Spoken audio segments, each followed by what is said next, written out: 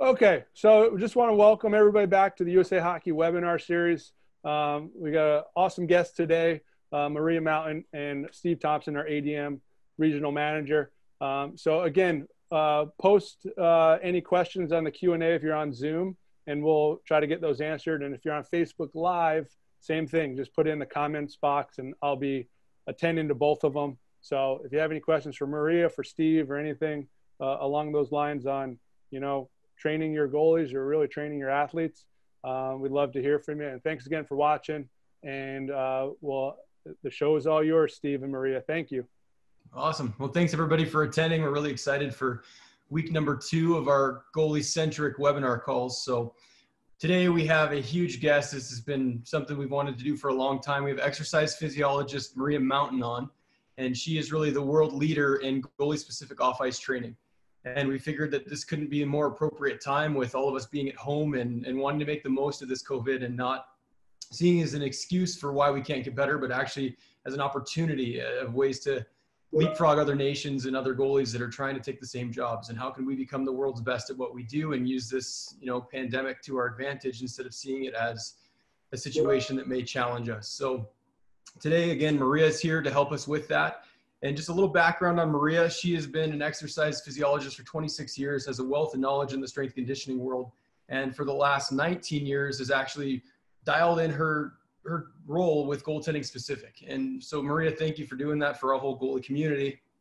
And thanks for being here today. So what led you specifically to, drawing your methods towards the goaltending world? I think it's, when I grew up, I'm old enough that girls didn't play hockey in my hometown at all. And I always played road hockey with the boys, and I was always Ken Dryden to Mike Palmatier, and so I think it was like I sort of have that goalie gene. And then I specialized in training hockey players when I started out, or not when I started out, but I, had good success with hockey players and skaters and goalies.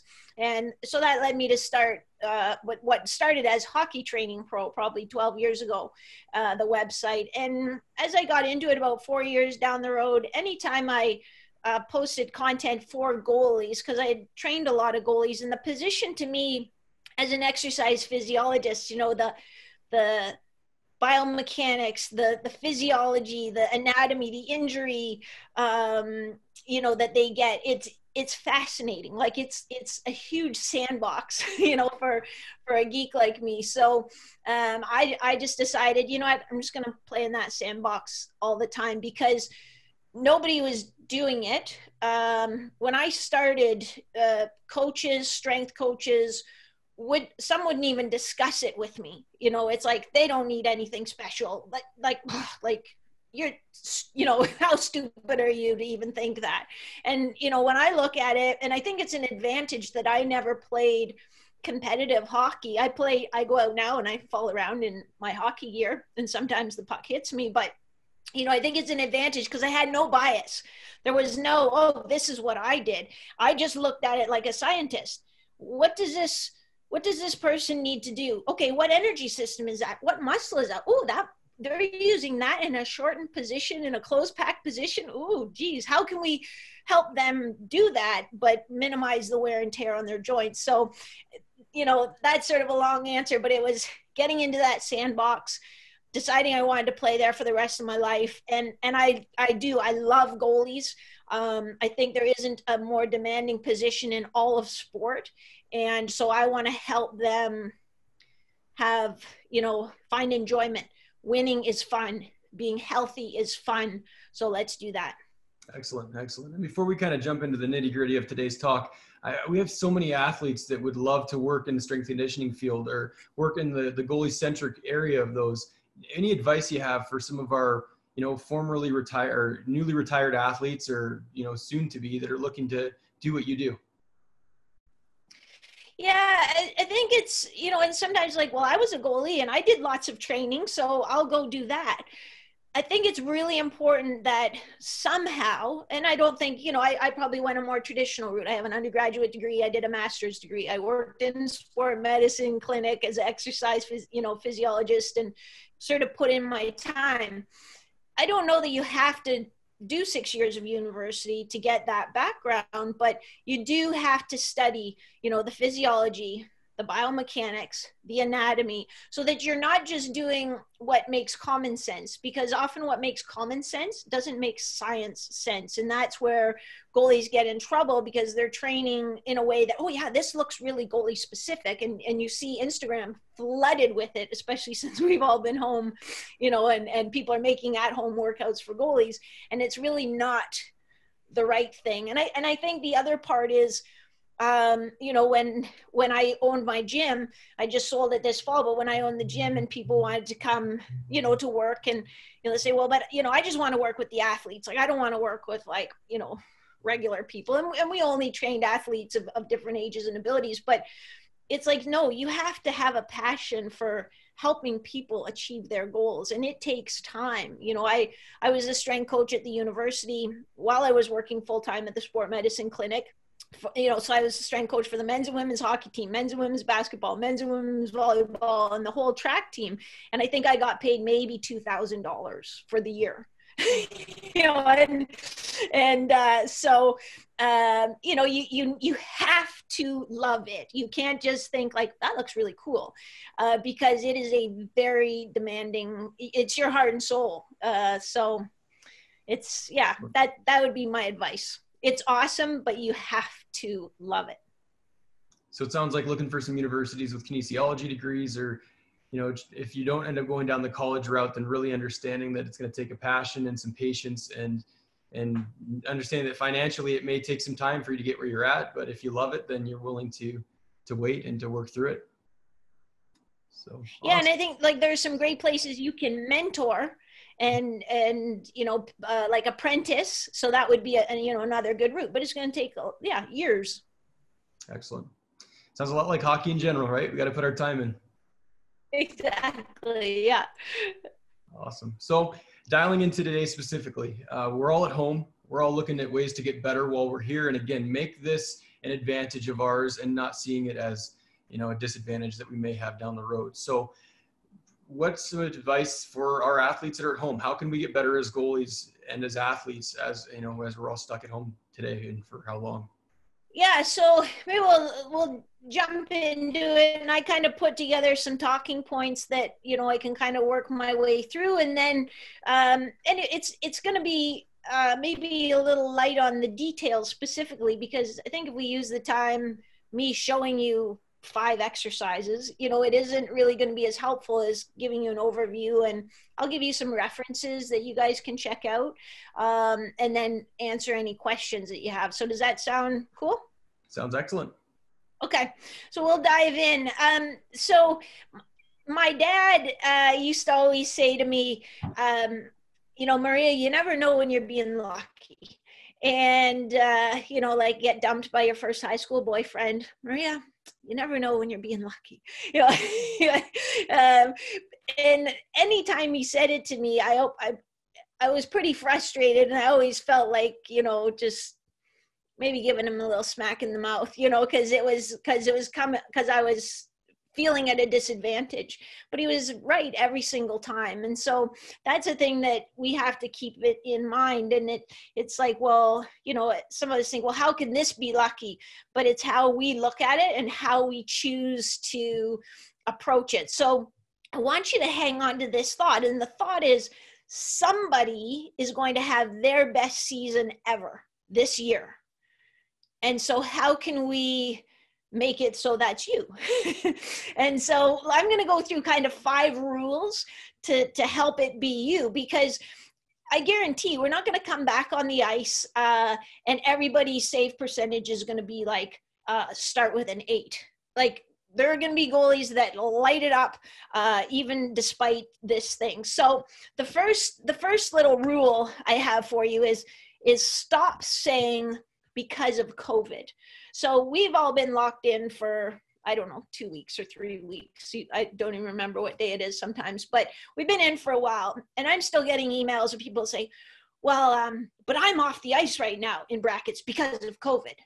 It's like, everybody is off the ice right now because of COVID, or, you know, so it's just put that out of your head, because I think also you're ingraining that idea that this is your excuse. And I don't want to be grumpy or anything, but I think some of you are going to put that excuse in your back pocket, and then we're going to get to tryouts and you are not going to make the team, or you are not going to perform well. And it's going to be like, oh yeah, because like I couldn't go to my goalie coach and I couldn't go to the gym because of COVID, you know. And it's like, everyone is in the same boat. So if it was just you or just your community, then okay, maybe, but that isn't going to be an excuse. So let's just put that completely out of our mind, because COVID isn't a part of our vocabulary anymore. For us right now, this is our new normal for right now. So we're going to just move forward with it.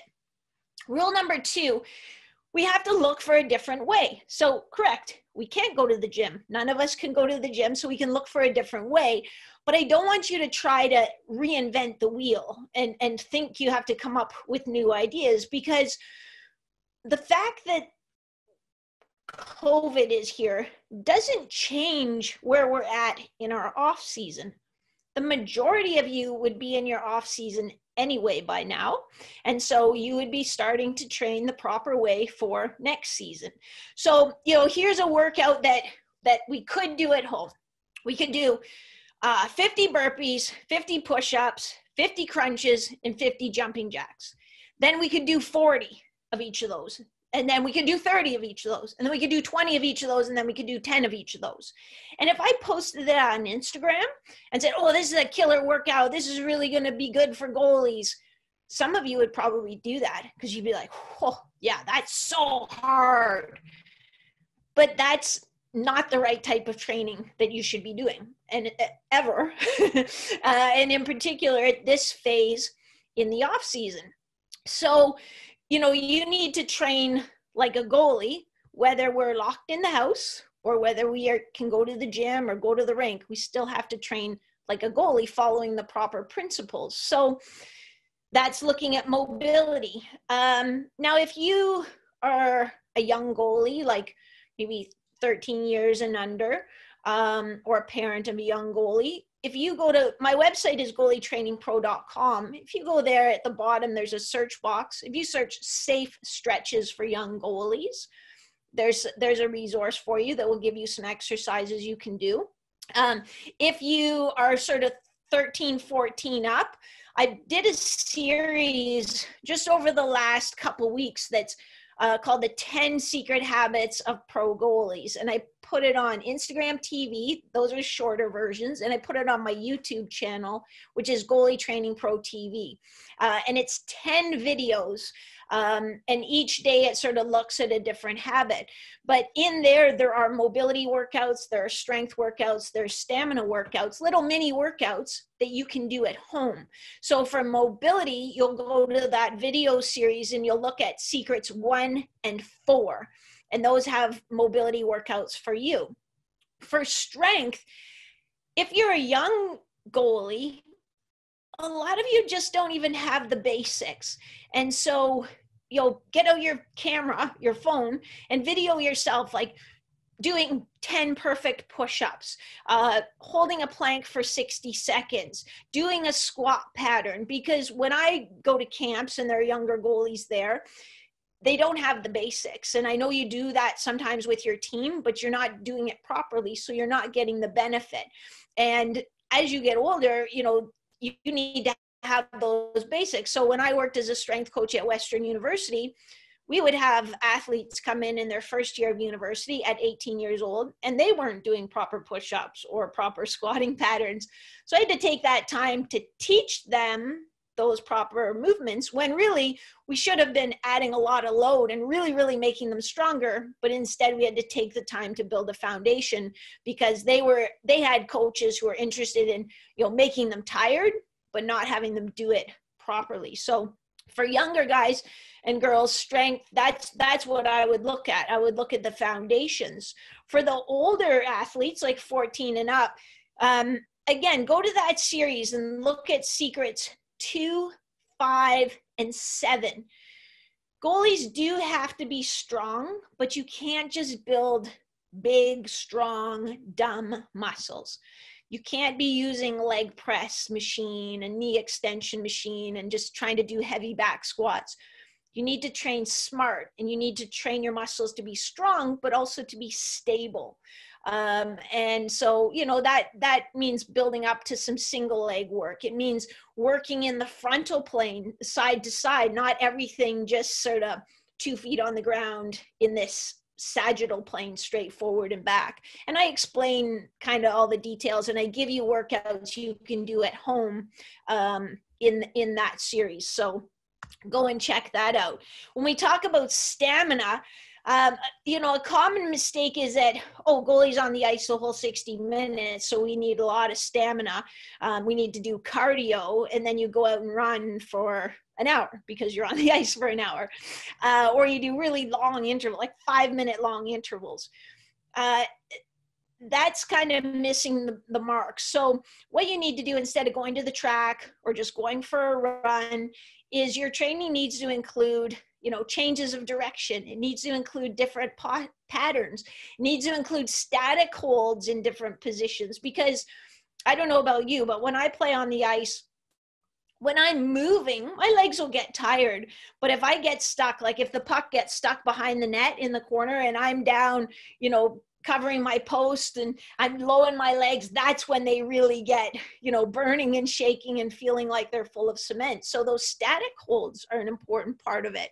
The vertical agility, so recovering from your butterfly to your feet and then moving, that's what your stamina should look like. And there's progressions, but again, I give you specific examples in those videos. Secrets 3 and Secret 6 are all about stamina. And if you go through, you'll see which is which. But that series gives you a nice little workout plan that you could follow.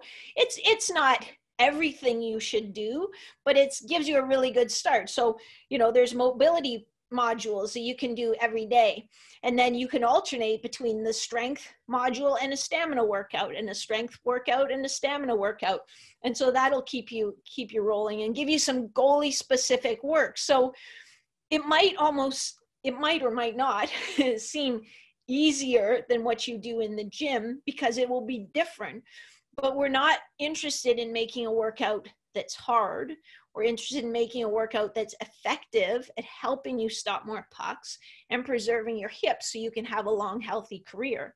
So it will be, you know, once you get the hang of it, can be very hard. But the point of designing a workout isn't to make it as hard as possible. It's to make it as effective as possible. Rule number 3, develop your skills. So what needs the most work for you? And this is huge. So now when we're talking about the younger kids, this is where I'd love to see them spending their time, because this pays huge dividends. When we're young, like, you know, the saying, you never forget how to ride a bike, because we learn when we're little kids. So that becomes hardwired into our nervous system.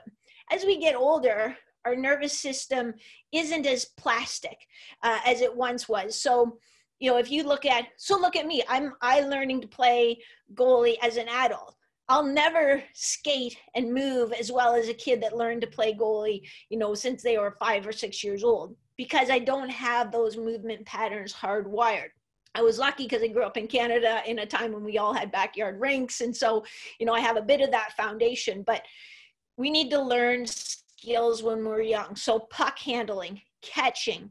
I know we're off the ice, but once we get back on the ice, work on your skating, learn that skill rather than trying to train like the pros and build strength and power. That isn't really going to pay off because you also don't have the physiology, the hormones to make the most of that kind of training until you get a bit older. But motor patterns and skill, you can lay it down like crazy. So for you, this is where your money is. And even, you know, those of us 14 and up, we need to spend a lot of time working on this. So puck handling, you know, just use your creativity, but invest in sort of high return movements. So I know that a lot of you will be like, oh yeah, because I'm going to do like those one-timers to score an empty net goal because it looks so cool. But it's like, okay, well, maybe you should just be working on like receiving the puck and, you know, or the tennis ball or whatever you have to use, you know, and making a simple move and then a good clean pass for the bulk of your time. So not just sort of the highlight reel stuff, but and yeah, and lots of people have emailed me saying, oh, what are some stick handling drills? Well, I'm not really the one to ask because I'm not an on-ice goalie coach and my stick handling's terrible, but it's like make an obstacle course and just go for it. Like you know, just use your creativity. Hand-eye training. Hand-eye training, again, you can use your creativity with it. Actually, I'll grab my glove. The only stipulation I make is that you wear your glove if at all possible, because and I discovered this because I really have a terrible glove hand, and so I was practicing outside with the lacrosse ball and passing it off the wall and catching, and I was actually quite good at it, not to brag, but so then I thought, well, this must be my glove's fault then. Clearly I need a new glove, so again, I am a goalie at heart because I want new equipment all the time. So I went and put on my glove and started passing the ball, and sure enough, just like the puck, it's bouncing out. So then I was giving my glove a little talking to. Why are you doing that all the time? Why do you make me look bad? And I realized that this is where the palm of my hand is. But this is where I'm supposed to catch the puck when I'm on the ice. But that's where I'm teaching myself when I see an object coming, this is where my hand should be, so it lands here. Well, if that's my motor pattern, yeah, puck's gonna be bouncing out of the heel of my glove all the time. Really, my hand should be down here to catch an object that's coming here. So that is a motor pattern. So wear your glove when you do that, if at all possible. And in the video sequence, I did a thing on hand-eye stuff in secret number 8. Rule number 4, this one, and we got one more. So be consistent.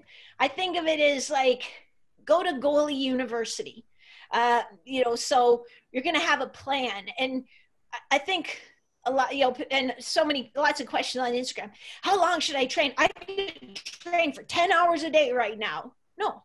You don't ever need to train for 10 hours a day, but you can be working on your game if you have a passion. So have a plan, know what you're going to work on today, what you're going to work on tomorrow, what the plan for next week is, and that'll be physical, it'll be technical, and it'll be mental. So, you know, the physical might be doing some of these little workouts I put together, or workouts that you have from your strength coach or your trainer. Technical could be puck handling. It could be your hand-eye work. The mental could be, maybe you're going to download a meditation app and see if that suits you, if you think that's a tool that you can use.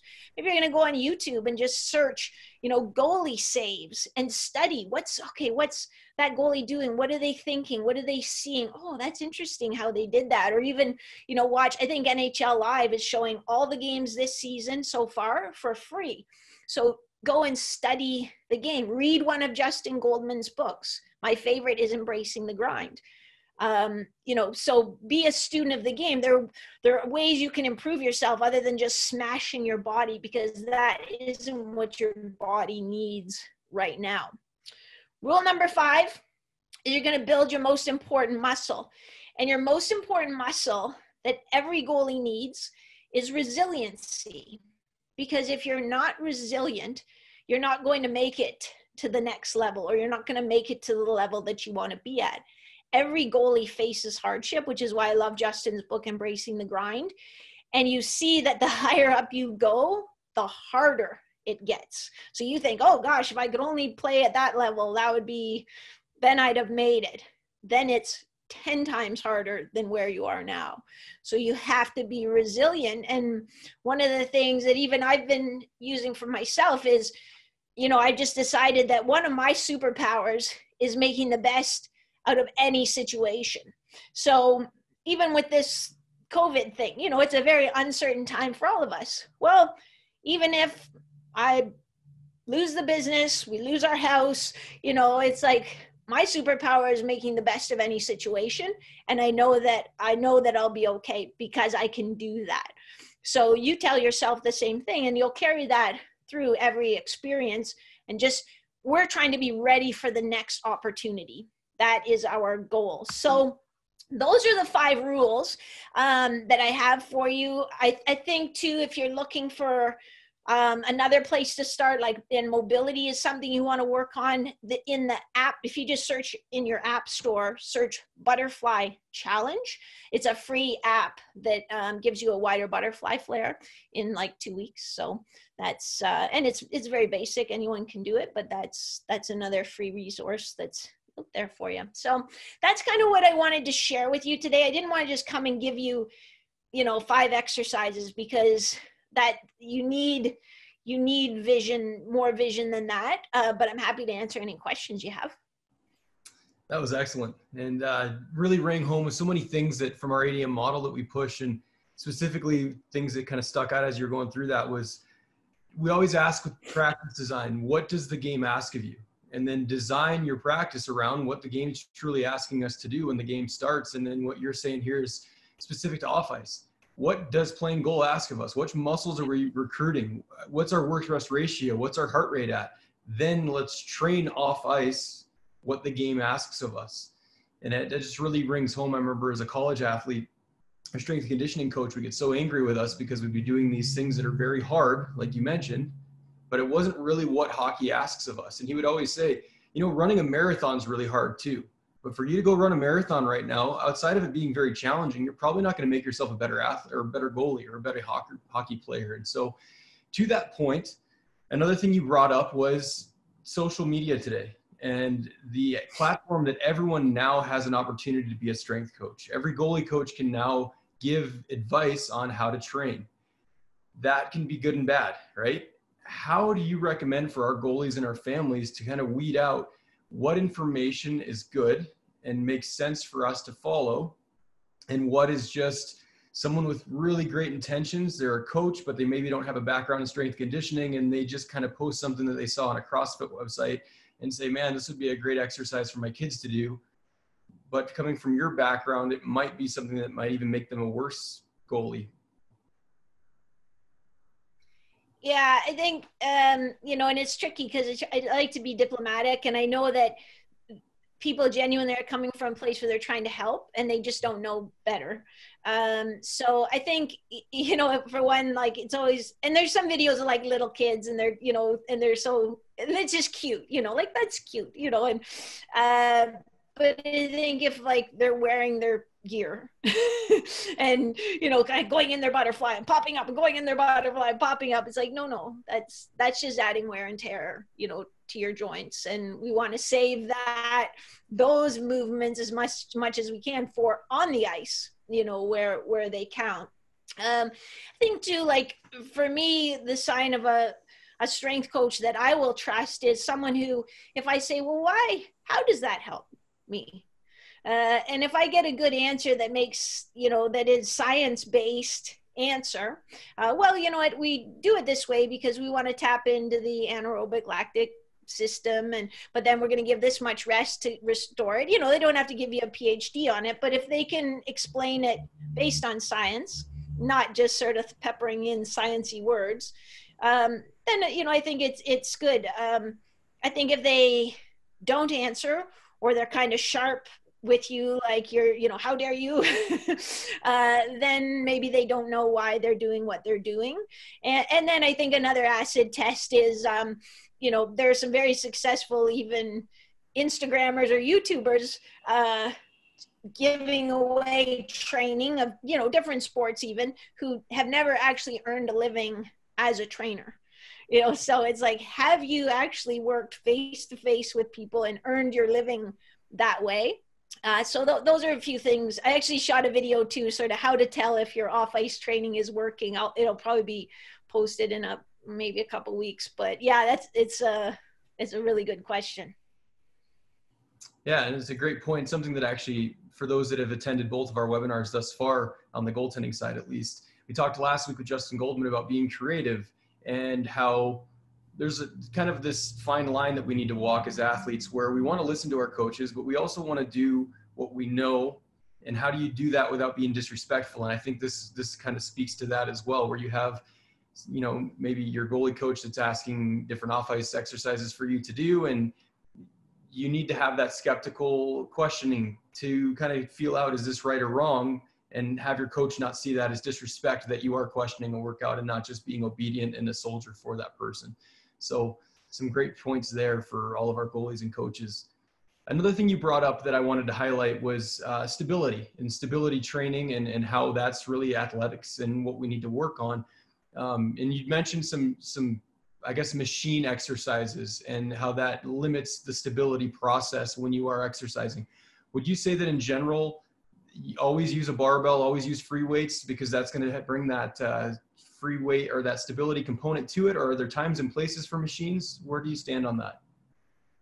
Yeah, I think, I think of like barbell, dumbbell, medicine ball, resistance band, cable column, you know, things where you have to do some sort of stability and not standing on a ball. Let's put that right out of the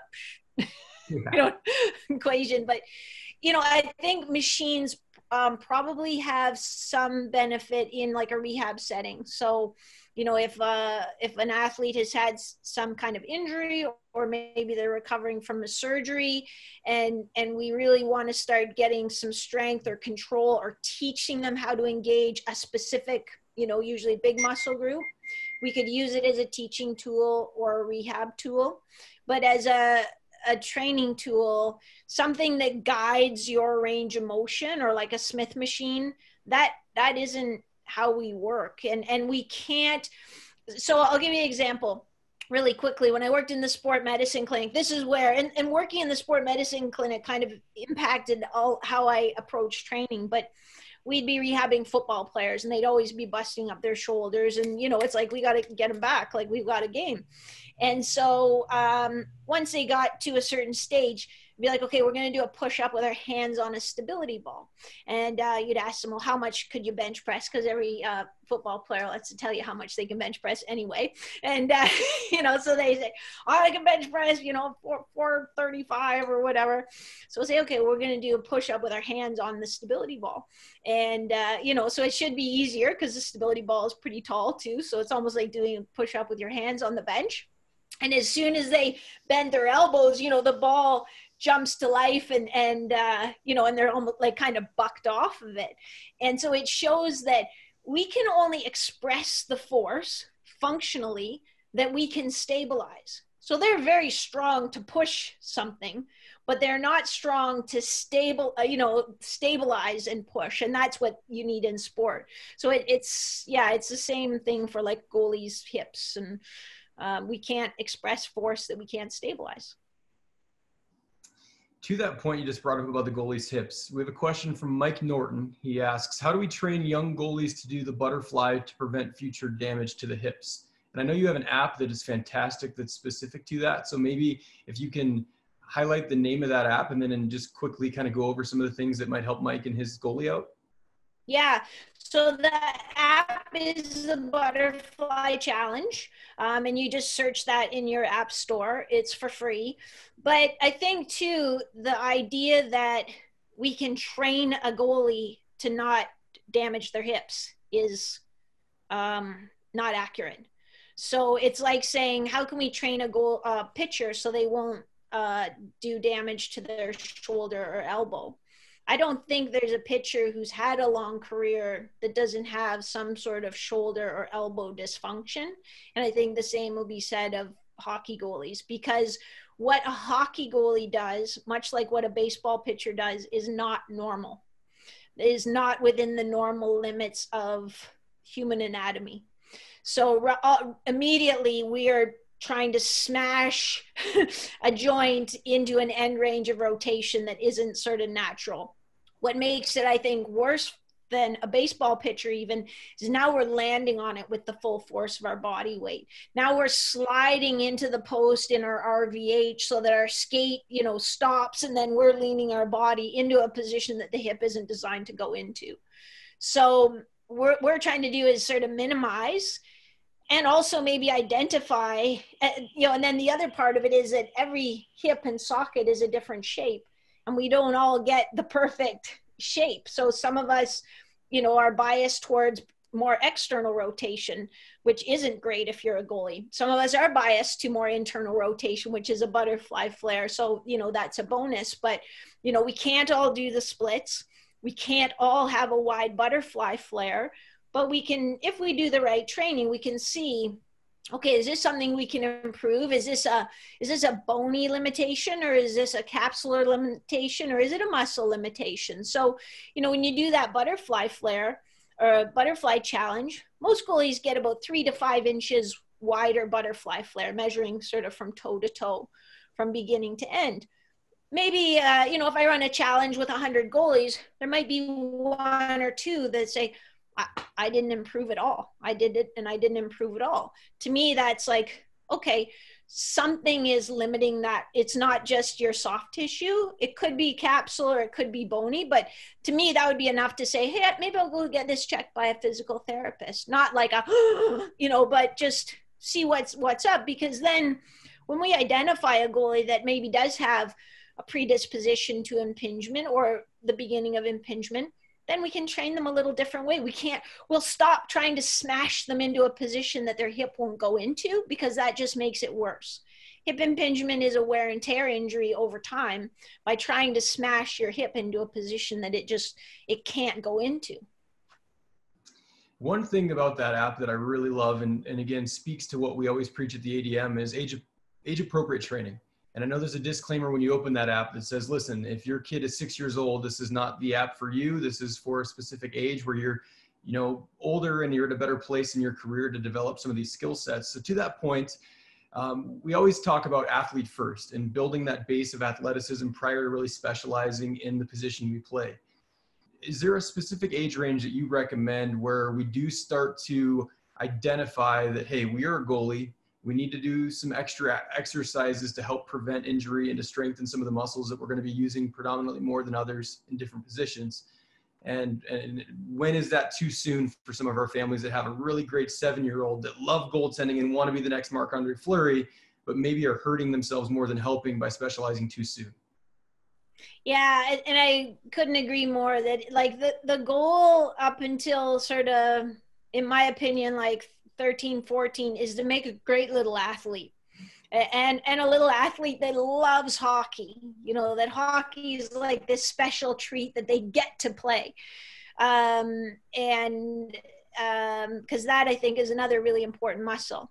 And then when they're 14, I think they could start doing some more specific training. And then I think if the child has the potential and the drive and the discipline, then, kind of around 16, it's like, okay, now you're a goalie. Excellent. Maybe we won't be playing volleyball in high school, and if they are at that level and that is their drive. Certainly I work with kids that are good goalies and they still play high school volleyball because they just love to play with their friends. But I think as we get up there, it's kind of gets to that stage. Yeah. And to that point, I guess this will be another plug for what we're doing with our Goalie Nation, but we have Maddie Rooney today, Instagram Live. And one cool thing that Maddie had posted on there is that she played sports all through high school. And, she's an Olympic gold medalist and was a starting goalie in 2018 when we won in Pyeongchang. And she has some excellent photos of her playing baseball and softball and other sports in high school. And so that really speaks to that athlete-centered, athlete-first approach when we are developing our athletes. Yeah. Another thing that came up when you were talking about the hips and baseball and kind of that relationship between the shoulders and elbows of pitchers and potentially the hips of goalies is that, pitchers have developed pitch counts for young athletes to make sure that they do preserve some of these joints that have shown to have damage over time. And in goaltending, we don't necessarily have a butterfly count yet, but we do actively preach with USA Hockey that you don't have full-time goalies at young ages, that you make sure you have multiple kids that play goal, and that our next Gordie Howe hat trick is that you have a goal, an assist, and a shutout all in the same game. Because with the technology and the equipment we have, you can be a goalie in the first period, you can be a forward in the second period, and you can be a defenseman in the third. And outside of developing a wide range of hockey skills, that sounds like a great approach to limit the amount of butterflies that your son or daughter is doing at younger ages. how do you feel on that? And have those been some strategies that you've seen and used?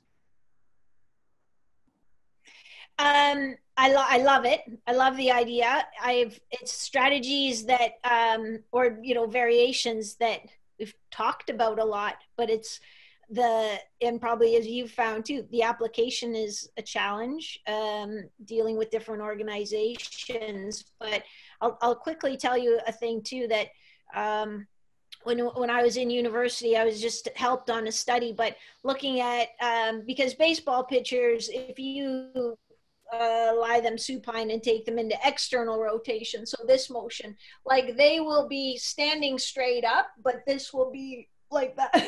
Like their external rotation is outrageous.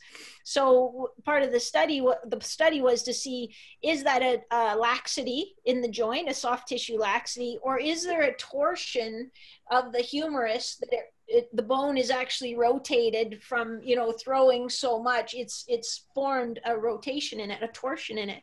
And it formed a torsion because they'd thrown so much from such a young age. So I don't know of a similar study on goalies' hips. If someone wants to do a master's or PhD, it would be a nice study. But, intuitively, it seems like, there are probably some permanent bony changes if these young kids, as they're growing, if we're smashing them into the butterflies. So I love the idea of them, playing sports, or teams having 3 goalies, and, those ideas. Excellent. Now we have a question from Colin Davis. How can I get more flexible? And we have another from one of our Facebook Live viewers. It's asking, what's the current take on static stretching? And so I thought those were kind of similar questions as to that adage of static stretch, then dynamic stretch, when and why, and where do we all play on that? Yeah, it's a great question. So I think that to the first question, we as goalies, we shouldn't be interested anymore at all about how flexible we can be. So how flexible I can be is just like how much I can bend, and or with my leg, if someone takes my leg, how high can I get it? That's flexibility. What we should be interested in is our mobility. So what is the range of motion we can control? So for example, if I go back here to my thumb, this is my flexibility. And now I'm actually trying to hold it there. I'm trying to hold it in place and see how it springs back down. That is my mobility. So I can teach myself to be flexible, but I can't use that on the ice because, again, I have no control in that range of motion. And actually, that's kind of where our injuries occur, when we get out in those ranges where we have no strength and no control, and then we exceed sort of the load-bearing capacity of our tissues. So what we talk about now is more mobility, which to me is strength at length, and even finding the whole range of motion. So when I go to a camp, and I'll work with, and even like good players, guys in the East Coast and that kind of thing, and I'll ask them to make a circle with their hip. And so their hip circle might look something like that, not getting into full flexion, not getting into full abduction, not getting into any extension. And even like I'm standing there saying like, no, like make as big as you can, because their brain doesn't even know that oh, actually my knee can come up as high as my belly button. So we need to teach that range of motion and then teach them to generate force, because a lot of our flexibility, mobility, it's limited by our brain. I can get there, but I have no control there. So if you those of you who ever like stretch at home and you're like, I can do the splits in my living room, but I can't do the splits on the ice. Thankfully, because your brain is like, no, you have no strength, you have no control. I won't let you get out there. So the way we do mobility has really changed. It's probably the biggest thing. The goalies that I'm working with now, all of April, is almost exclusively mobility, but it's not like the workouts are hard. So we rate our workouts on a scale of like 1 to 10. 1 is easy and 10 is like, that was brutal. And these workouts are coming in at like 7, 8. because it's generating that tension and using your brain to generate that tension and control in these extreme end ranges. So it's pretty cool. So then static stretching, we don't do very much static stretching anymore. I don't hate it. It doesn't, there was a study that showed it decreased max force production. But it was a very small decrease. And then when you did a dynamic, warm up or stretch after, it negated that decrease. So I don't dislike it for that reason. I just don't think it's that useful. I would still, use it. I still use it a bit before I go on the ice because I know what it should feel like.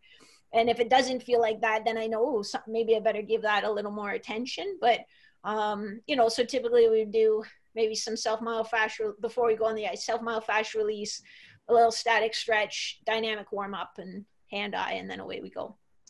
So to that, one thing we see often with our goalies on the ice is the first thing we jump on the ice, we jump into our butterfly and we sit there and we stretch out our groins. Oftentimes when we see goalie schools, we see the very first drill of the day is everyone, let's get to the center circle, all get in our butterfly and lead a static stretch as a group. And I think on the financial side, if we're spending 10 minutes static stretching around a circle, how much money did we just waste on a $400 ice sheet? But then also from a physiology standpoint, I think we're seeing the mental benefit of that because it is a routine and we feel comfortable doing that prior to starting. Would you say that that's probably the biggest benefit at that point as to why we're seeing all these NHL goalies jumping into a butterfly to start is because that's the way things have always been and that's a comfort level? Or is there some physiological benefit to going through that routine outside of just the routine itself? Physiologically, I don't think there's a big benefit. I think the key point is doing a good off-ice warm-up. But I do think it's almost like when I learned how to drive a million years ago, like you're supposed to like walk around your car before you got in it to like do a circle check to make sure there's nothing wrong.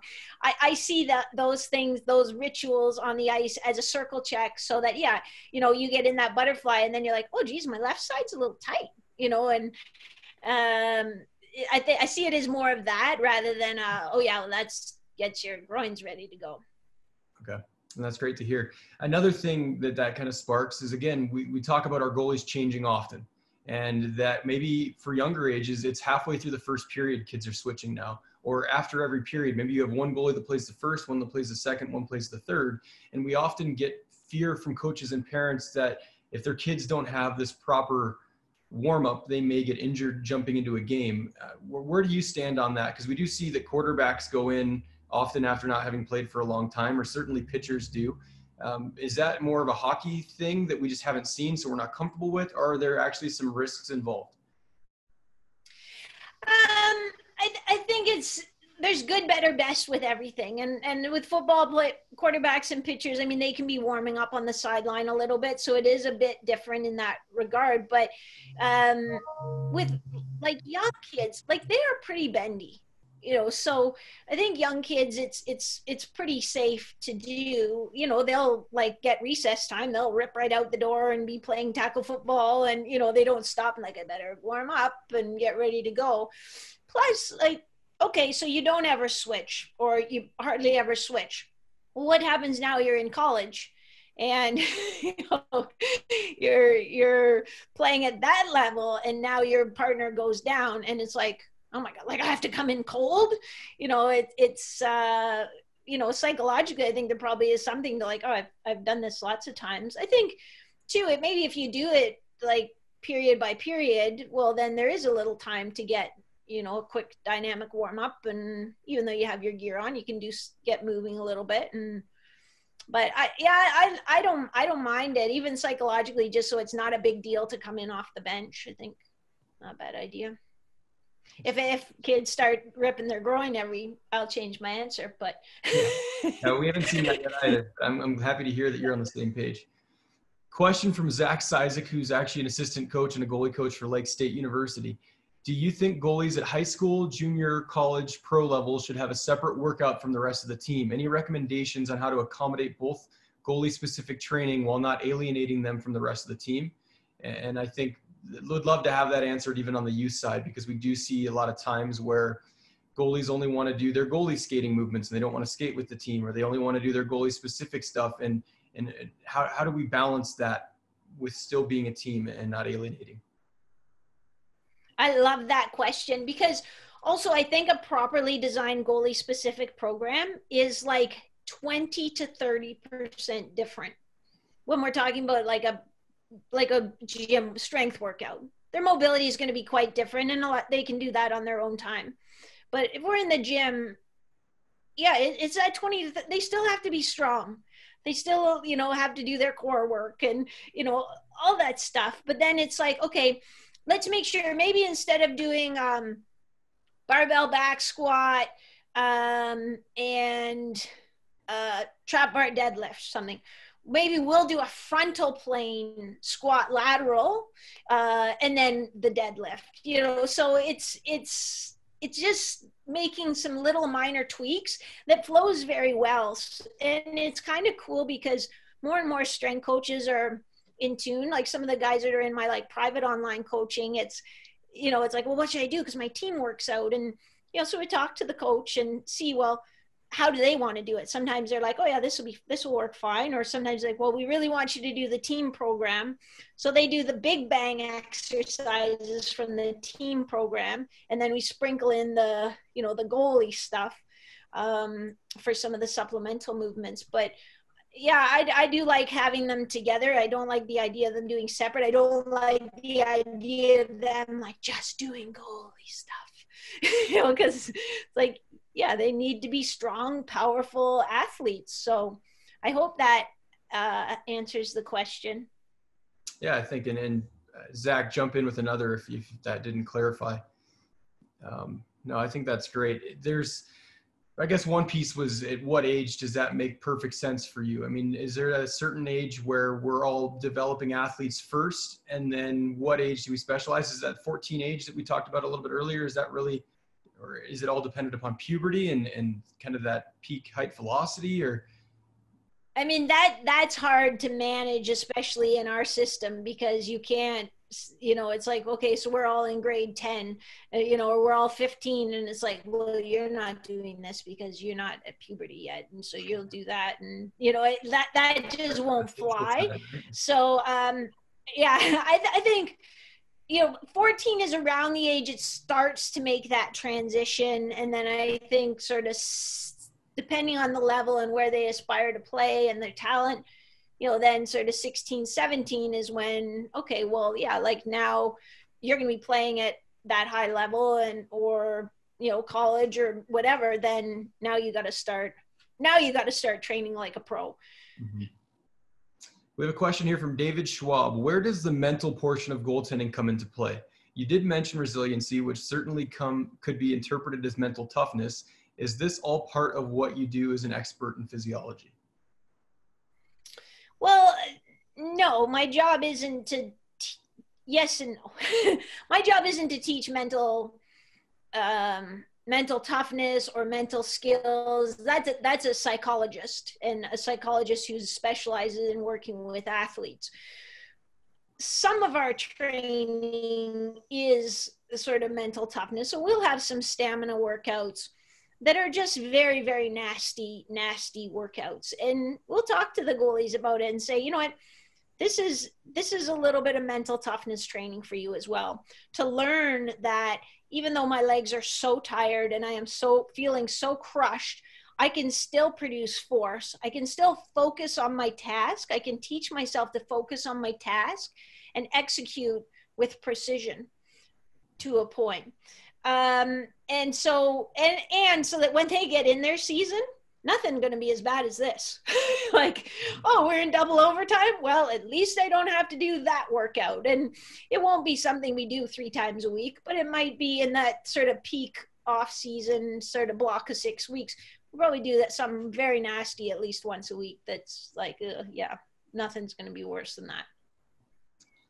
And that seems like an issue we face, not even just in the goaltending realm, is sometimes coaches using, punishment for exercise, or like you said, mental toughness. If, like our Miracle movie, half that movie is them doing Herbies for however long to develop mental toughness, and kind of that fine line between, are we actually benefiting the athletes, or are there safer ways to develop mental toughness that don't put the athletes at such risk physically. Yeah, and that are still achieving the training outcomes that you want. You know, so I think if you're doing workouts like that 3 times a week or whatever, or every time you do your cardio training, then now you're not achieving the goal. You're not training the energy system that goalie really needs to be the most efficient goalie. So yeah, I think using it in the right dose and you know, explaining like this is why we're doing it. Yeah. And actually that brings us to a perfect question from Burke Mallon, who actually I believe his son Matthew's worked with you for a couple of years now. So yeah, I know yeah. with us. And it's exactly to that point. So for his question is along the lines of when our coaches are doing some of these endurance exercises in practice that may not pertain to the energy systems that they're going to use. I think the common move now is, well, goalies just do a bunch of butterflies. We'll have you do 30 up downs. And what we know about from this hip issue, right? Like there's got to be a safer way for us to train our athletes without having them do 100 butterflies. And we do know that butterfly counts are something we need to be concerned with. And his question is, what are some of the recommendations you would have for ways to develop that endurance or whatever that energy system is that we do need as goalies in a much more productive way than maybe having them skate lines or do a bunch of butterflies? Yeah, and again, the on ice isn't really my realm, but so I'm just kind of thinking of, you know, from experience and then applying the energy system to it. But it's similar to what I try to do with the off ice. Like, is there a variety of patterns? So, you know, some of those might be from the skates, some of those might be in the butterfly, but not just, yeah, like boom, boom, boom, boom. I was talking to a goalie who, yeah, like they had to do like 20 up downs every time they let in a goal in practice. And it's like, excuse me? Like, oh, but it's really hard. Like even the goalies don't know, you know, like, but it's really, really hard. And so, you know, I think like even, yeah, if you get in, like in the circle and, you know, you're going to do shuffle to the end of the circle and then, you know, maybe do a butterfly slides across the circle and then a recovery, you know, something that's a variety of patterns that include some vertical agility, but not just smashing into the butterfly, you know, timing it out for sort of 20 to 30 seconds. Like, I think that is productive and that can still be hard, but it takes a little more precision with the recipe rather than just like, I'm going to make you guys skate until you barf. Yeah. And I made you barf. I'd love to add to that too, just based on your rule number 2 and really that mantra of what does the game ask of you? Maybe when in a game is your athlete most tired, or if you are the athlete, when are you most tired? Then can we replicate that play? So maybe it's a PK. You're on a 5-on-3 for 2 minutes straight. Your legs are on fire. Maybe the correct, you know, conditioning drill is do a 5-on-3, have some fun. It's now you're playing hockey. It's exactly the game and what it asks of you. You're still going to be tired because a 5-on-3 is challenging with all the lateral movement and the butterflies and getting back up and the competing that you have to do. And probably, and again, you would be an expert on this more so than myself, but the mental stress of the game and the mental stress of letting a puck in, that has to be taxing as well. And probably eliminating that stress of, is the puck going in the net or is it not, probably will also play a lead on your conditioning and being able to breathe through those moments.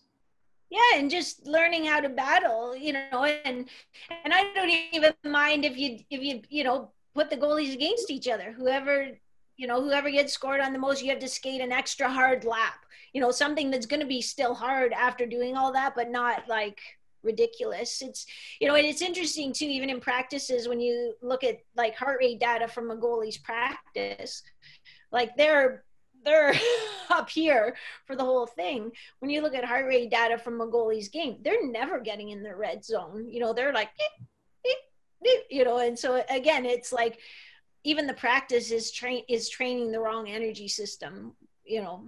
Yeah. Excellent. Well, out of respect to time, and we've basically had you for an hour here, which is so grateful. I know you've been crazy busy with all this going on. Sorry. No, I love it. I wish we could sit here for another 2 hours. I wish this was a podcast and we could just do this all day long. But if quickly you could just review your 5 steps for everybody that might not have had a chance to write those down, And then also, if you could remind everyone again of where to go for more information on your social platforms so that they can really grow through this COVID experience that we're all in. For sure. So rule number one is stop saying because of COVID. Things aren't happening to us. This is something we're all having to find a way to deal with. So for now, that's our new normal. We just look for the solution. We don't focus on the problem. Rule number two is we're going to look for a different way because we're not in our gym or on the ice, but we're not going to just like reinvent the wheel and make up, you know, silly things that just make us tired. So if you want some specific examples, if you go to my YouTube channel, which is just Goalie Training Pro TV, or my Instagram, IGTV, I did a 10 video series called the 10 Secret Habits of Pro Goalies. And there's little mini workouts in all of those. So you can just follow those workouts. Rule number three, you're going to develop your skills. So what needs the most work? Your puck handling, your hand-eye training. You're going to wear your glove when you do your hand-eye training. Rule number four is be consistent. Like you're going to goalie university. So you have a schedule and you know what you're going to do today, tomorrow, and next week. And that's physical, technical, and mental. And rule number five is you're going to build your most important muscle, which is resiliency, that you can make the best out of any situation. And we're just training for the next opportunity is what we do. In terms of getting more stuff, probably the easiest way is just follow me on social. Probably most active on Instagram. I am just at Goalie Training on Instagram. And I post, you know, any programs I have or stuff, I always post it up there. On YouTube, it's Goalie Training Pro TV. Excellent. Well, thank you again. This has been phenomenal, and I really can't wait to see what our American goalies do with this information. And again, let's use this as an opportunity for us to grow and leapfrog other nations. Let's get better today and tomorrow and as long as this takes. So